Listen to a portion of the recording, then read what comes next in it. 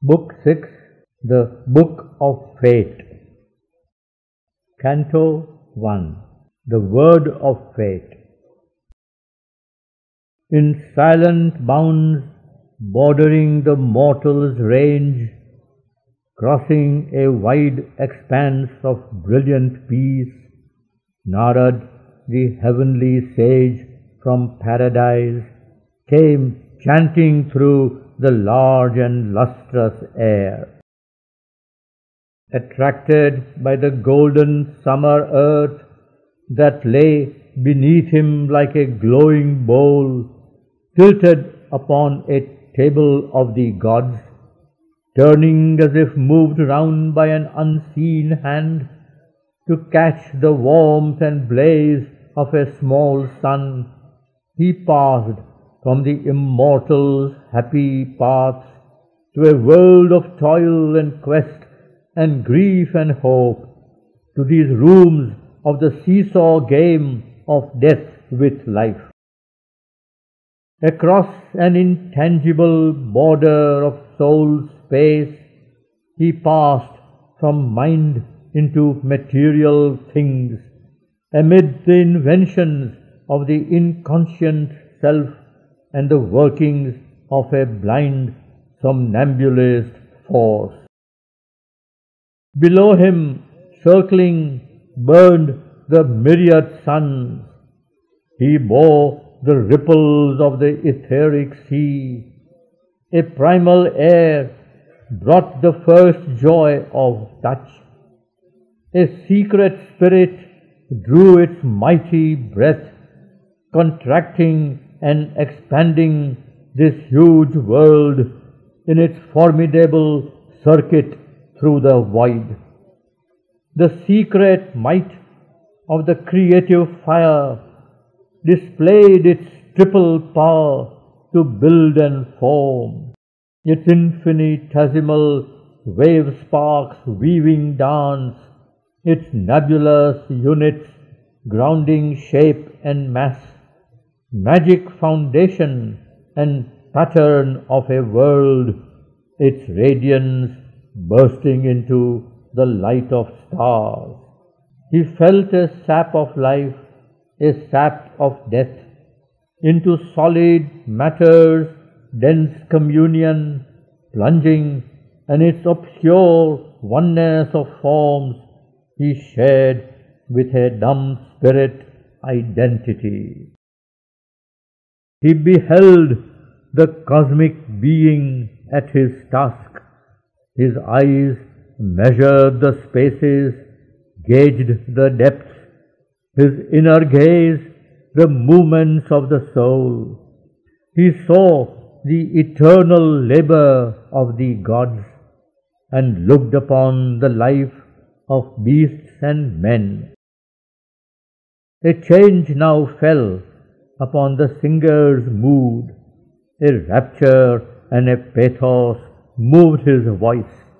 He sang no more of light that never wanes, and oneness and pure everlasting bliss. He sang no more the deathless heart of love. His chant was a hymn of ignorance and fate. He sang the name of Vishnu and the birth and joy and passion of the mystic world, and how the stars were made and life began, and the mute region stirred with the throb of a soul.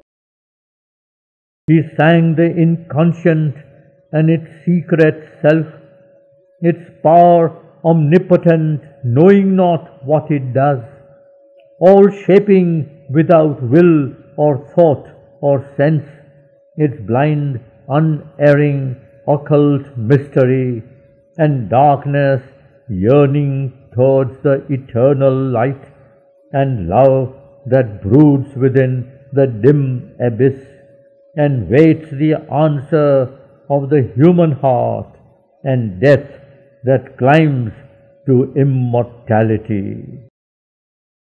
He sang of the truth that cries from night's blind deeps, and the mother wisdom hid in nature's breast, and the idea that through her dumbness works, and the miracle of her transforming hands, of life that slumbers in the stone and sun, and mind subliminal in mindless life, and the consciousness that wakes in beasts and men.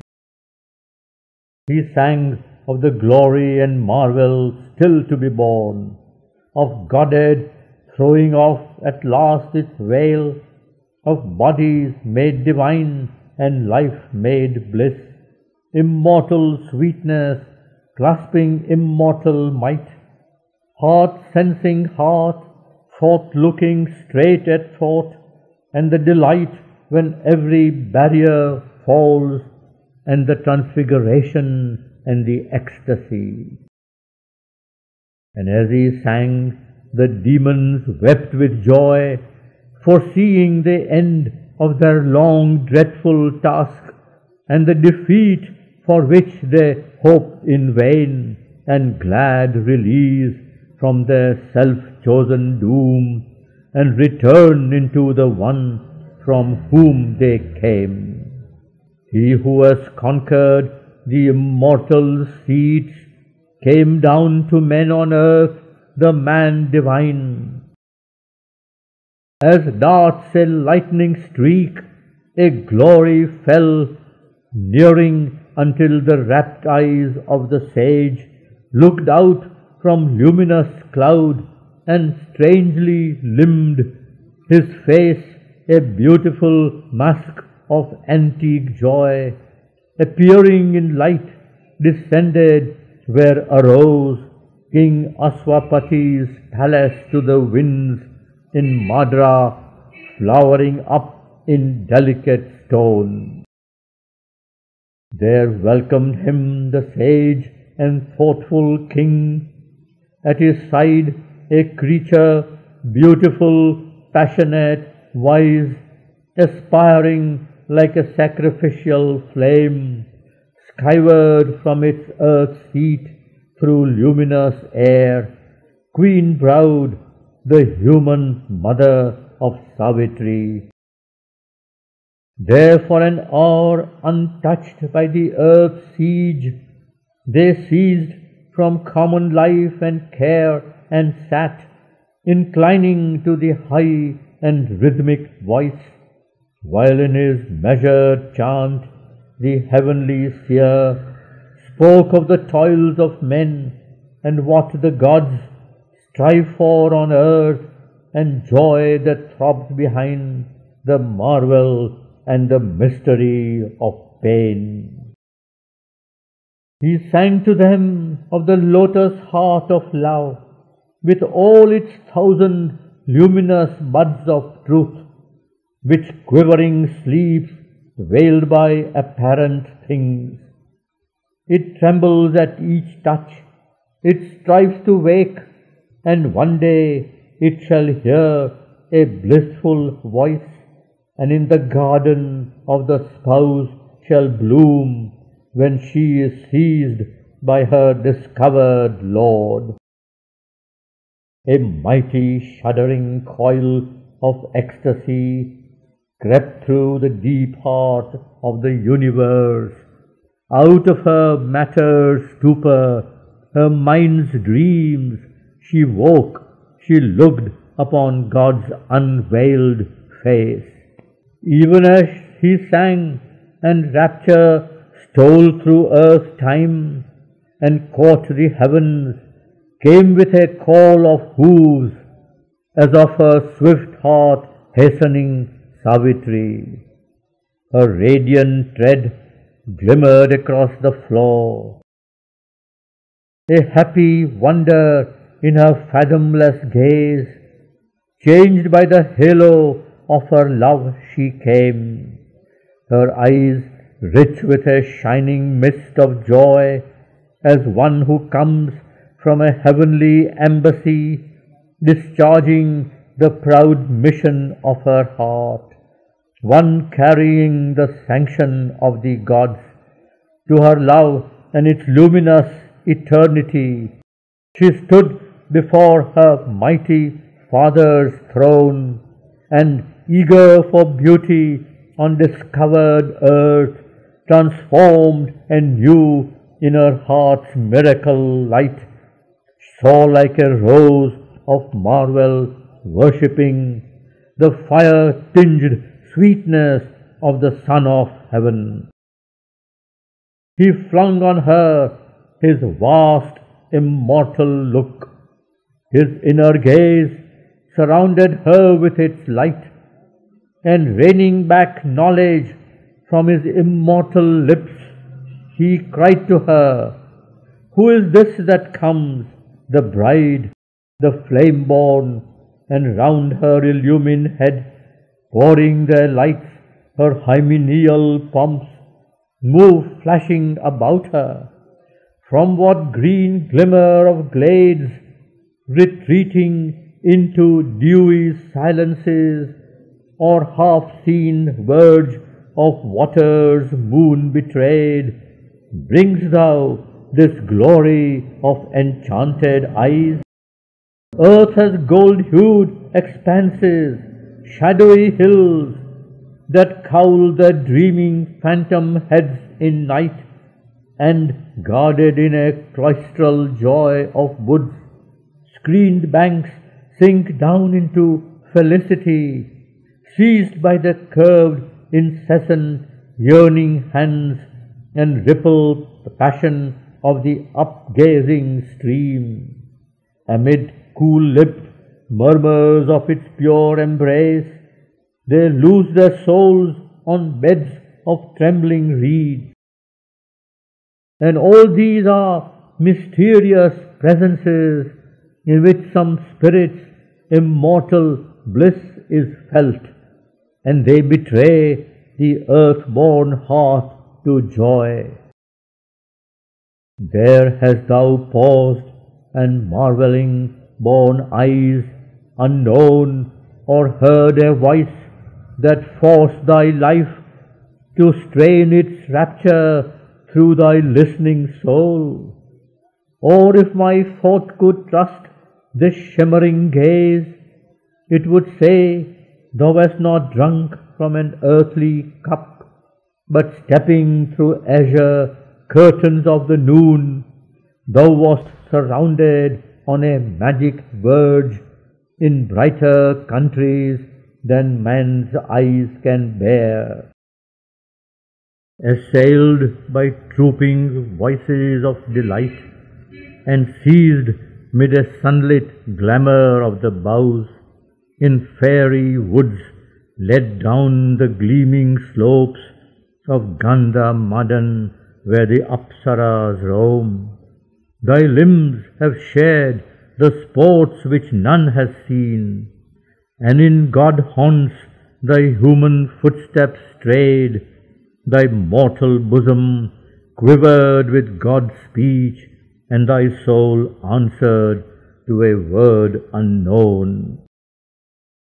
What feet of gods, what ravishing flutes of heaven, have thrilled high melodies round from near and far, approaching through the soft and revelling air, which still surprised thou hearest. They have fed thy silence on some red strange ecstasied fruit, and thou hast trod the dim moon peaks of bliss. Reveal, O winged with light, whence thou hast flown, hastening bright-hued through the green tangled earth, thy body rhythmical with the spring bird's call. The empty roses of thy hands are filled only with their own beauty and the thrill of a remembered clasp, and in thee glows a heavenly jar, thy firm, deep honeyed heart, new brimming with a sweet and nectarous wine. Thou hast not spoken with the kings of pain, life's perilous music rings yet to thy ear, far melodied rapid and grand as centaur's song, or soft as water plashing mid the hills, or mighty as a great chant of many winds. Moon bright, thou livest in thy inner bliss. Thou comest like a silver deer through groves of coral flowers and buds of glowing dreams, or fleest like a wind goddess through leaves, or roamst, O ruby-eyed and snow-winged dove, flitting through thickets of thy pure desires in the unwounded beauty of thy soul. These things are only images to thy earth, but truest truth of that which in thee sleeps. For such is thy spirit, a sister of the gods, thy earthly body lovely to the eyes, and thou art kin in joy to heaven's sons. O thou who hast come to this great perilous world, now only seen through the splendor of thy dreams, where hardly love and beauty can live safe, thyself a being dangerously great, a soul alone in a golden house of thought, has lived walled in by the safety of thy dreams. On heights of happiness, leaving doom asleep, who hunts unseen the unconscious lives of men, if thy heart could live locked in thy ideal's gold, as high, as happy might thy waking be, if for all time doom could be left to sleep. He spoke, but held his knowledge back from words. As a cloud plays with lightning's vivid laugh, but still holds back the thunder in its heart, only he let bright images escape. His speech like glimmering music veiled his thoughts. As a wind flatters the bright summer air, pitiful to mortals, only to them it spoke of living beauty and of present bliss. He hid in his all-knowing mind the rest. To those who hearkened to his celestial voice, the veil heaven's pity throws on future pain, the immortal sanction seemed of endless joy. But Aswapati answered to the seer. His listening mind had marked the dubious close, an ominous shadow felt behind the words, but calm like one who ever sits facing fate, here mid the dangerous contours of earth's life, he answered covert forth with guarded speech. O deathless sage, who knowest all things here, if I could read by the ray of my own wish, through the carved shield of symbol images which thou hast thrown before thy heavenly mind, I might see the steps of a young godlike life, happily beginning, luminous-eyed on earth, between the unknowable and the unseen, born on the borders of two wonder worlds. It flames out symbols of the infinite and lives in a great light of inner suns. For it has read and broken the wizard seals, it has drunk of the immortal's wells of joy, it has looked across the jewel bars of heaven, it has entered the aspiring secrecy, it sees beyond terrestrial common things and communes with the powers that build the worlds, till through the shining gates and mystic streets of the city of lapis lazuli and pearl, proud deeds step forth, a rank and march of gods. Although in pauses of our human lives, earth keeps for man some short and perfect hours, when the inconstant tread of time can seem the eternal moment which the deathless live, yet rare that touch upon the mortal's world. Hardly a soul and body here are born in the fierce, difficult movement of the stars, whose life can keep the paradisal note, its rhythm repeat the many-toned melody, tirelessly throbbing through the rapturous air, caught in the song that sways the Apsara's limbs when she floats gleaming like a cloud of light, a wave of joy on heaven's moonstone floor. Behold this image cast by light and love, a stanza of the ardor of the gods, perfectly rhymed, a pillared ripple of gold, her body like a brimmed pitcher of delight, shaped in a splendor of gold-colored bronze, as if to seize earth's truth of hidden bliss. Dream-made, illumined mirrors are her eyes, draped subtly in a slumberous fringe of jet, retaining heaven's reflections in their depths. Even as her body, such is she within. Heaven's lustrous mornings gloriously recur, like drops of fire upon a silver page, in her young spirit yet untouched with tears. All beautiful things eternal seem and new to virgin wonder in her crystal soul. The unchanging blue reveals its spacious thought. Marvelous the moon floats on through wondering skies. Earth's flowers spring up and laugh at time and death. The charmed mutations of the enchanter life race like bright children past the smiling hours.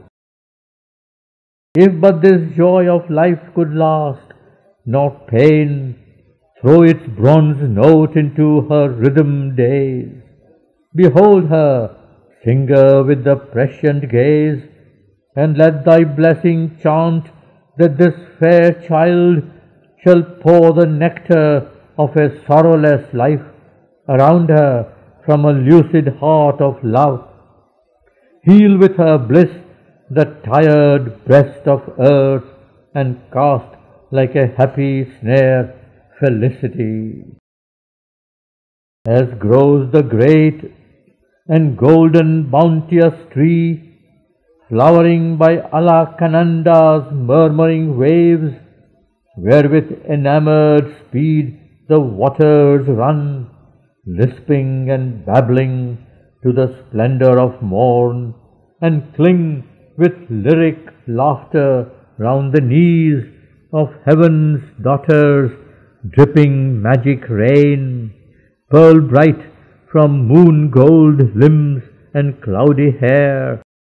So are her dawns like jeweled leaves of light, so casts she her felicity on men. A flame of radiant happiness she was born, and surely will that flame set earth alight. Doom surely will see her pass and say no word, but too often here the careless mother leaves her chosen in the envious hands of fate. The harp of God falls mute, its call to bliss, discouraged fails mid earth's unhappy sounds. The strings of the siren ecstasy cry not here, or soon are silenced in the human heart. Of sorrow's songs we have enough. Bid once her glad and griefless days bring heaven here. Or must fire always test the great of soul along the dreadful causeway of the gods?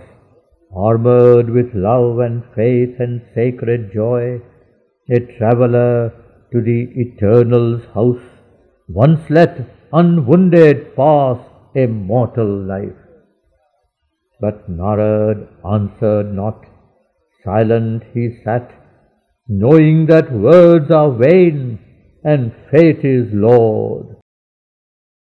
He looked into the unseen with seeing eyes, then dallying with the mortal's ignorance, like one who knows not, questioning, he cried, on what high mission went her hastening wheels?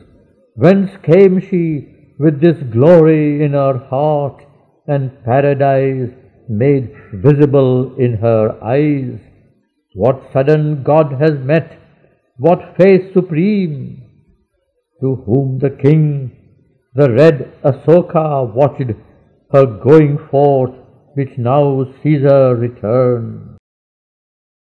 Risen into an air of flaming dawn, like a bright bird tired of her lonely branch, to find her own Lord, since to her on earth he came not yet, this sweetness wandered forth, cleaving her way with the beat of her rapid wings. Led by a distant call, her vague swift flight threaded the summer morns and sunlit land. The happy rest her burden lashes keep, and these charmed guardian lips hold treasured still. Virgin who comest perfected by joy, reveal the name thy sudden heartbeats learn. Whom hast thou chosen kingliest among men? And Savitri answered with her still calm voice, as one who speaks beneath the eyes of fate, Father and King, I have carried out thy will. One whom I sought, I found in distant lands.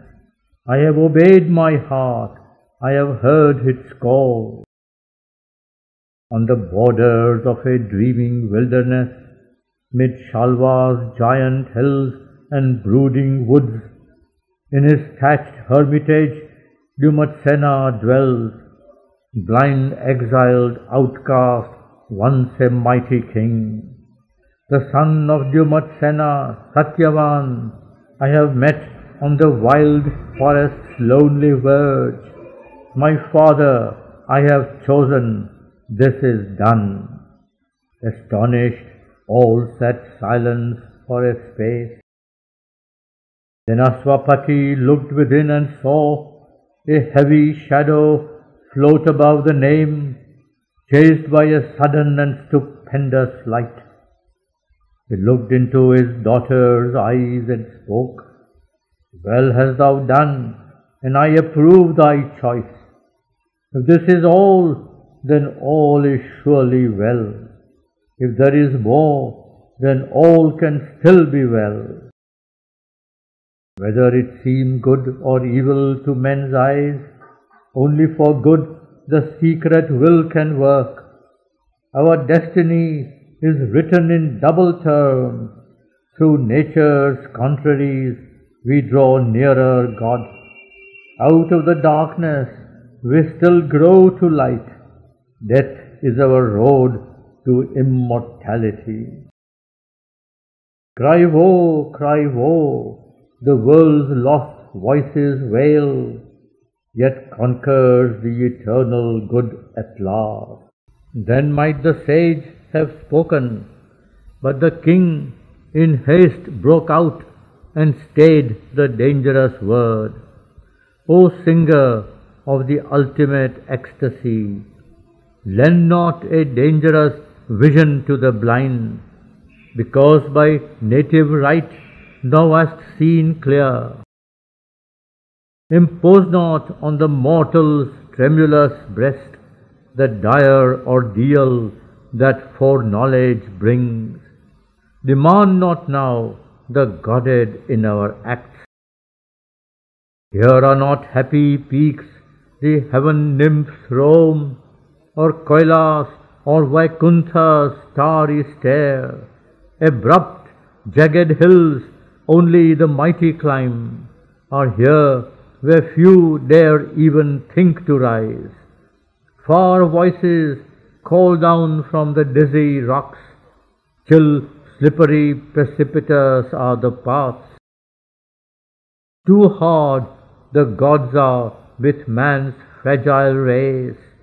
In their large heavens they dwell exempt from fate, and they forget the wounded feet of man, his limbs that faint beneath the whips of grief, his heart that hears the tread of time and death. The future's road is hid from mortal sight. He moves towards a veiled and secret face. To light one step in front is all his hope, and only for a little strength he asks to meet the riddle of his shrouded fate. Awaited by a vague and half-seen force, aware of danger to his uncertain hours, he guards his flickering yearnings from her breath.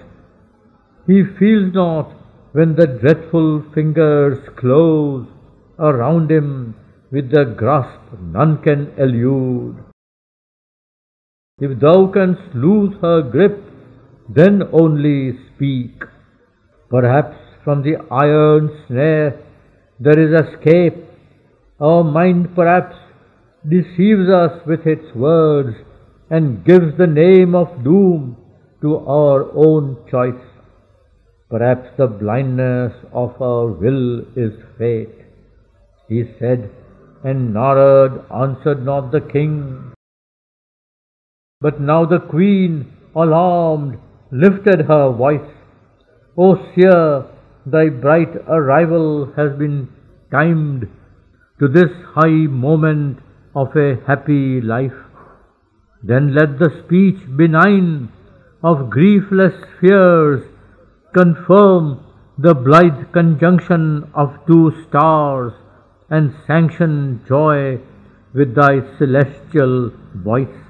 Here drag not in the peril of our thoughts. Let not our words create the doom they fear.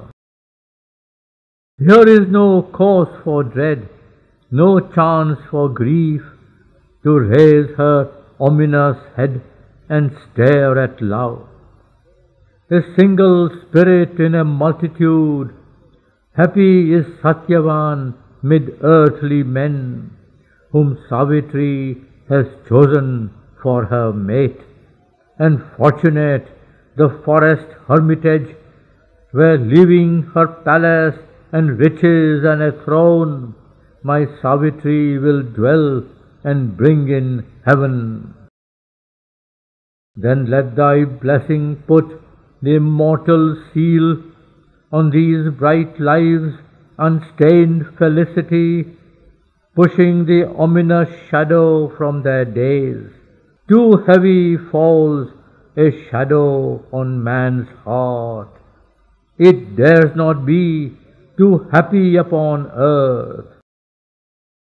It dreads the blow, dogging too vivid joys, a lash unseen in fate's extended hand, the danger lurking in fortune's proud extremes, and irony in life's indulgent smile, and trembles at the laughter of the gods. Or if crouches unseen a panther doom, if wings of evil brood above that house, then also speak, that we may turn aside and rescue our lives from hazard of wayside doom and chance entanglement of an alien fate. And Narad slowly answered to the queen, what help is in prevision to the driven? Safe doors cry opening near, the doomed pass on. A future knowledge is an added pain, a torturing burden and a fruitless light on the enormous scene that fate has built. The eternal poet, universal mind, has paged each line of his imperial act. Invisible the giant actors dread, and man lives like some secret player's mask. He knows not even what his lips shall speak, for a mysterious power compels his steps, and life is stronger than his trembling soul. None can refuse what the stark force demands. Her eyes are fixed upon her mighty aim. No cry or prayer can turn her from her path. He has leaped an arrow from the bow of God. His words were theirs who live unforced to grieve, and help by calm the swaying wheels of life, and the long restlessness of transient things, and the trouble and passion of the unquiet world. As though her own bosom were pierced, the mother saw the ancient human sentence strike her child. Her sweetness that deserved another fate, only a larger measure given of tears. Aspiring to the nature of the gods, a mind proof armored, mailed in mighty thoughts, a will entire couchant behind wisdom's shield, though to still heavens of knowledge she had risen, though calm and wise and Aswapati's queen, human was she still, and opened her doors to grief. The stony-eyed injustice she accused of the marble goddess of inflexible law, nor sought the strength extreme adversity brings to lives that stand erect and front the world power.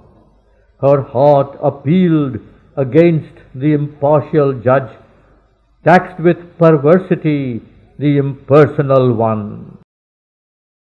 Her tranquil spirit she called not to her aid, but as a common man beneath his load grows faint and breathes his pain in ignorant words, so now she arraigned the world's impassive will. What stealthy doom has crept across her path, emerging from the dark forest's sullen heart? What evil thing stood smiling by the way and wore the beauty of the Shalva boy? Perhaps he came an enemy from her past, armed with a hidden force of ancient wrongs, himself unknowing and Caesar unknown. Here dreadfully entangled love and hate meet us blind wanderers mid the perils of time. Our days are links of a disastrous chain. Necessity avenges casual steps. Old cruelties come back unrecognized. The gods make use of our forgotten deeds. Yet all in vain the bitter law was made. Our own minds are the justicers of doom, for nothing have we learned, but still repeat our stark misuse of self and others' souls. There are dire alchemies of the human heart, and fallen from his ethereal element, love darkens to the spirit of nether gods. The dreadful angel, angry with his joys, woundingly sweet he cannot yet forego, is pitiless to the soul his gaze disarmed. He visits with his own pangs his quivering prey, forcing us to cling enamored to his grip, as if in love with our own agony. This is one poignant misery in the world, and grief has other lassos for our life. Our sympathies become our torturers. Strength have I my own punishment to bear, knowing it just, but on this earth perplexed, smitten in the sorrow of scourged and helpless things, often it feigns to meet other suffering eyes. We are not as the gods who know not grief and look impassive on a suffering world. Calm they gaze down on the little human scene and the short-lived passion crossing mortal hearts. An ancient tale of woe can move us still. We keep the ache of breasts that breathe no more. We are shaken by the sight of human pain and share the miseries that others feel. Ours not the passionless lids that cannot age. Too hard for us is heaven's indifference. Our own tragedies are not enough for us. All pathos and all sufferings we make ours. We have sorrow for a greatness passed away, and feel the touch of tears in mortal things. Even a stranger's anguish rends my heart, and this, O Narad, is my well-loved child. Hide not from us our doom, if doom is ours. This is the worst and unknown face of fate, a terror ominous, mute, felt more than seen, behind our seat by day, our couch by night, a fate lurking in the shadow of our hearts, the anguish of the unseen that waits to strike. To know is best, however hard to bear. Then cried the sage, piercing the mother's heart, forcing to steal the will of Savitri. His words set free the spring of cosmic fate. The great gods use the pain of human hearts as a sharp axe to hew the cosmic road. They squander lavishly men's blood and tears for a moment's purpose in their fateful work. This cosmic nature's balance is not ours, nor the mystic measure of her need and use. A single word lets loose vast agencies. A casual act determines the world's fate. So now he set free destiny in that hour. The truth thou hast claimed, I give to thee the truth. A marvel of the meeting earth and heavens is he whom Savitri has chosen mid men. His figure is the front of nature's march. His single being excels the works of time. A sapphire cutting from the sleep of heaven, delightful is the soul of Satyavan. A ray out of the rapturous infinite, a silence waking to a hymn of joy. A divinity and kingliness gird his brow. His eyes keep a memory from a world of bliss.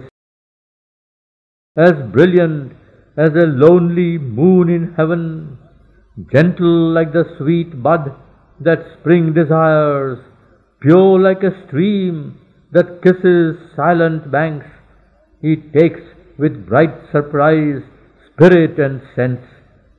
A living knot of golden paradise, a blue immense, he leans to the longing world, time's joy borrowed out of eternity, a star of splendor or a rose of bliss.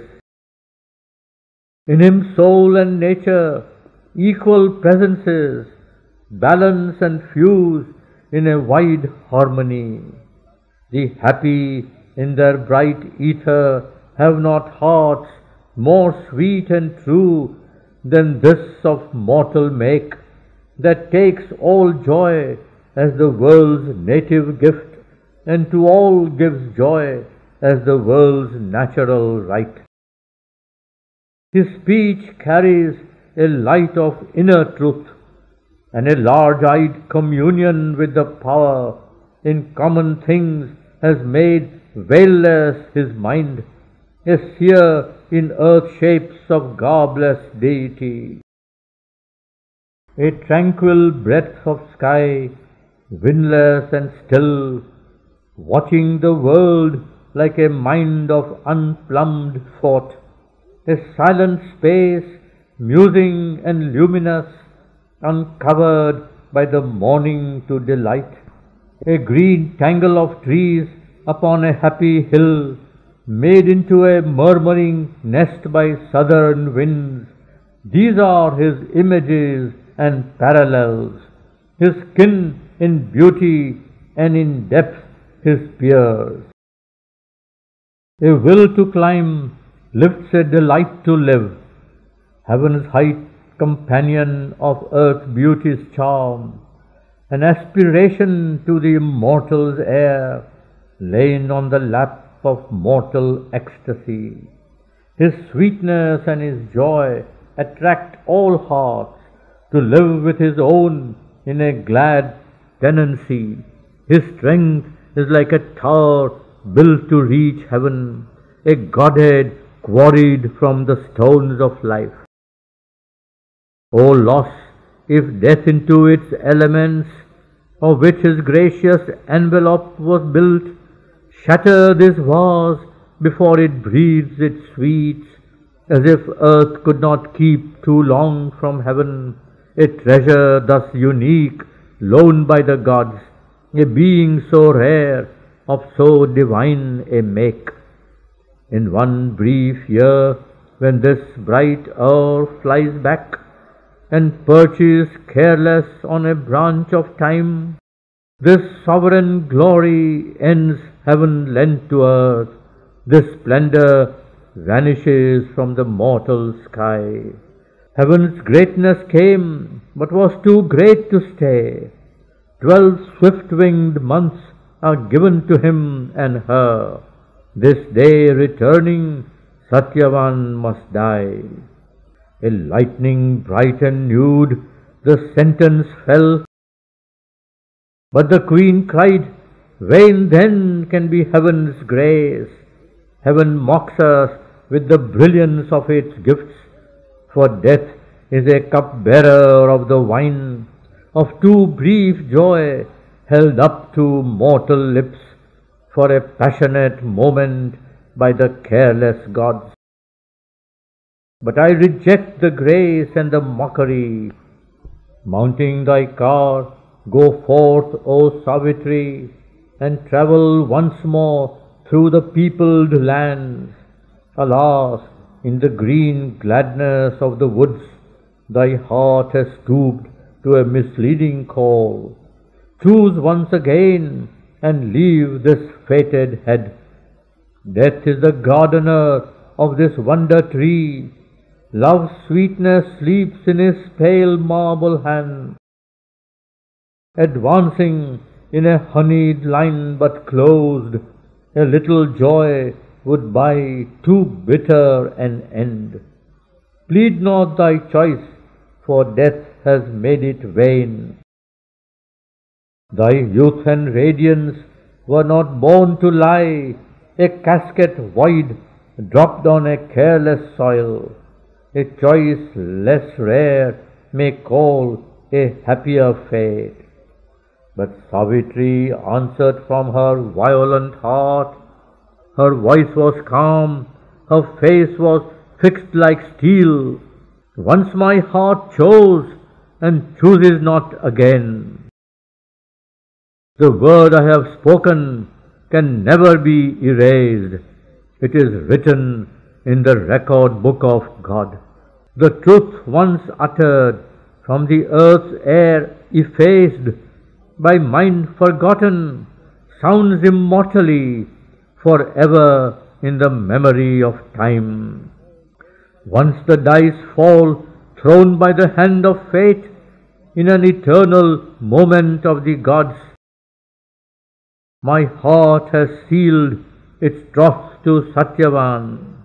Its signature adverse fate cannot efface. Its seal not fate nor death nor time dissolve. Those who shall part, who have grown one being within, death's grip can break our bodies, not our souls. If death take him, I too know how to die. Let fate do with me what she will or can. I am stronger than death and greater than my fate. My love shall outlast the world. Doom falls from me, helpless against my immortality. Fate's law may change, but not my spirit's will. An adamant will, she cast her speech like bronze. But in the queen's mind, listening, her words rang like the voice of a self-chosen doom, denying every issue of escape. To her own despair, answer the mother made, as one she cried, who in her heavy heart labors amid the sobbing of her hopes to wake a note of help from sadder strings. O child, in the magnificence of thy soul, dwelling on the border of a greater world, and dazzled by the superhuman thoughts, thou lendst eternity to a mortal hope. Here on this mutable and ignorant earth, who is the lover and who is the friend? All passes here, nothing remains the same. None is for any on this transient globe. He whom thou lovest now, a stranger came, and into a far strangeness shall depart. His moments part once done upon life's stage, which for a time was given him from within. To other scenes he moves and other players, and laughs and weeps mid faces new, unknown. The body thou hast loved is cast away amidst the brute, unchanging stuff of worlds to indifferent mighty nature, and becomes crude matter for the joy of others' lives. But for our souls upon the wheel of God, forever turning, they arrive and go, married and sundered in the magic round of the great dancer of the boundless dance. Our emotions are but high and dying notes of his wild music, changed compellingly by the passionate movements of a seeking heart in the inconstant links of hour with hour. To call down heaven's distant answering song, to cry to an unceased bliss is all we dare. Once seized, we lose the heavenly music sense. Too near, the rhythmic cry has fled or failed. All sweetnesses are baffling symbols here. Love dies before the lover in our breast. Our joys are perfumes in a brittle vase. Oh, then what wreck is this upon time's sea, to spread life's sails to the hurricane desire, and call for pilot the unseeing heart. O child, wilt thou proclaim, wilt thou then follow against the law that is the eternal will, the autarky of the rash Titan's mood, to whom His own fierce will is the one law in a world where truth is not, nor light, nor God. Only the gods can speak what now thou speakst. Thou who art human, think not like a god, for man below the god, above the brute, is given the calm reason as his guide. He is not driven by an unthinking will, as are the actions of the bird and beast. He is not moved by stark necessity, like the senseless motion of inconscient things. The giants and the titans' furious march climbs to usurp the kingdom of the gods, or skirts the demon magnitudes of hell. In the unreflecting passion of their hearts, they dash their lives against the eternal law, and fall and break by their own violent mass. The middle path is made for thinking man. To choose his steps by reason's vigilant light, to choose his path among the many paths is given him, for each his difficult goal, hewn out of infinite possibility. Leave not thy goal to follow a beautiful face. Only when thou hast climbed above thy mind and lived in the calm vastness of the One, can love be eternal in the eternal bliss, and love divine replace the human tie. There is a shrouded law, an austere force. It bids thee strengthen thy undying spirit. It offers its severe benignancies of work and thought and measured grave delight, as steps to climb to God's far secret height. Then is our life a tranquil pilgrimage, each year a mile upon the heavenly way. Each dawn opens into a larger light. Thy acts are thy helpers, all events are signs.